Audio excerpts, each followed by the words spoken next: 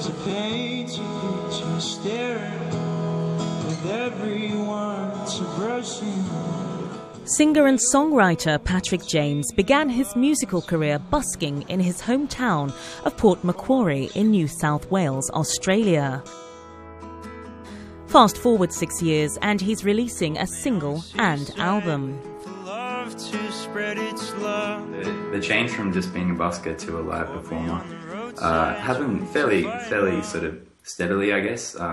It took me a couple of years of busking, maybe one or two, to sort of get my chops up to make me feel good enough to play a live performance. And then I was luckily enough, I moved to Sydney and I met the right people who could kind of steer me in the right direction and play the right kind of shows. His new song Bugs shows off his own brand of indie folk, which he says is reflected in his album, which will be out later this year. I guess the album for me is kind of divided into two. There's a lot of really kind of heavier band kind of sounding tracks with a lot of harmonies and instruments going on, sort of the rockier side of my music, I guess. And then there's the classic kind of singer-songwriter stripped back piano ballads and acoustic ballads as well. So the way I see it, it's sort of like it goes in two different waves, and I sort of wanted to make an album that had both those things, so it was a bit diverse.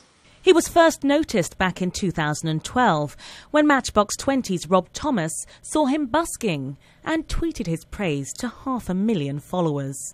The tweet from Rob Thomas was one of those kind of crazy things that happen that you don't ever think will happen. It's sort of a pretty kind of cliche story in a way, but it actually did happen to me. Rob Thomas actually came up and bought a couple of my CDs. He'd been watching me for about an hour and a half, which made me incredibly nervous. And he's already toured with big-name artists like Boy and Bear, Emma Louise and Pete Murray. Bugs is out now, worldwide. Dina Campbell, Sky News.